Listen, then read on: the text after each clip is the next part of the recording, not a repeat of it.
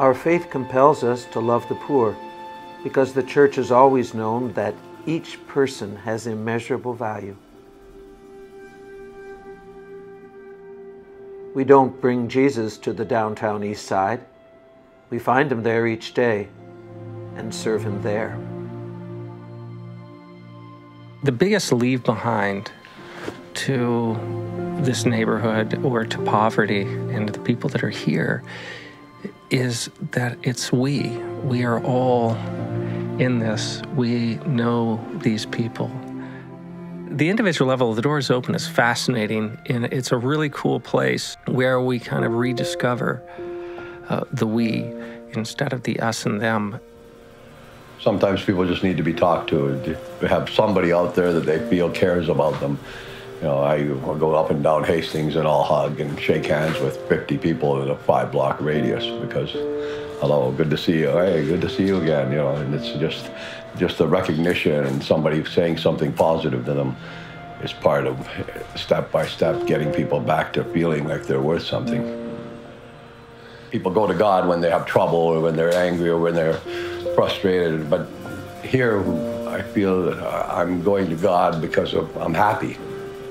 And the joy that they're bringing me by watching them and being part of them, and that's the best part of it all. That's what Catholic Charities and the sisters have done for me, and that's what I try to pass to other people now. That bring them closer to God. They feel themselves they're not wanted in the society because of their sickness, with their different kind of drugs or alcohol or whatever. So they feel they're separated. But when they see that we don't make them that different, so they feel open to us. I do see Jesus in them, hidden in their brokenness, in the suffering, so they share with us. And when we come home in the evening and we bring them in the presence of God, and we tell Jesus about their pain and suffering to bless them and to heal them.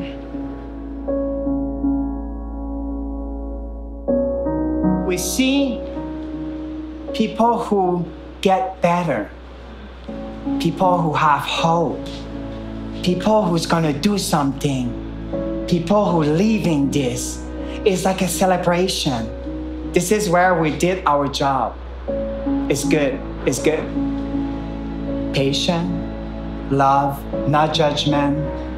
To be there for them like Christ did for us, you know? People will say, I thought I was coming down here to serve, but I was actually served, and I actually learned something, and I actually changed.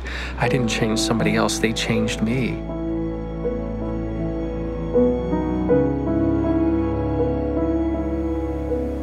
When I first came down here, I learned that nobody knew their names.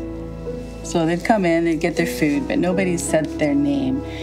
And as soon as we start calling them by name, they just perked up. And one of them said to me, she says, nobody calls us by name.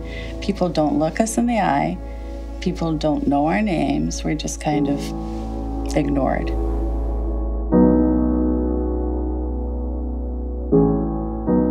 I've always loved the faces of the people here.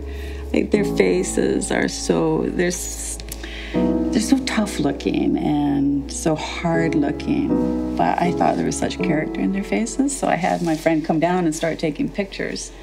And it's just brought the girls to life. I think it was important for them to know that someone thought that they were beautiful. To say that this person is different because of this reason, this reason, this reason, this reason, and to build a barrier. And I think part of that is out of being scared because you can see how similar they are.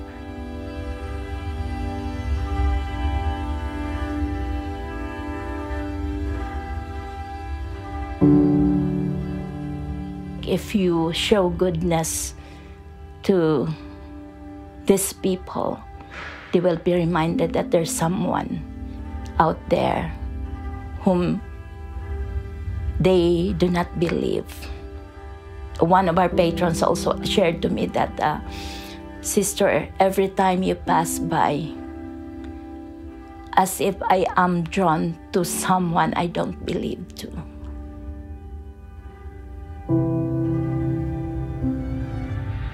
The mission or the ministry is not only for few of us or for us that work or volunteer. Every one of us is invited to take part in it, whether you will be physically one with us or you will be behind the door supporting us.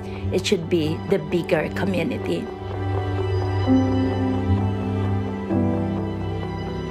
It's pretty wonderful that the door is open, literally swings both ways. It's open to not only being a traditional Catholic soup kitchen kind of ministry where we literally feed people, but where people are educated about what it means to be a person.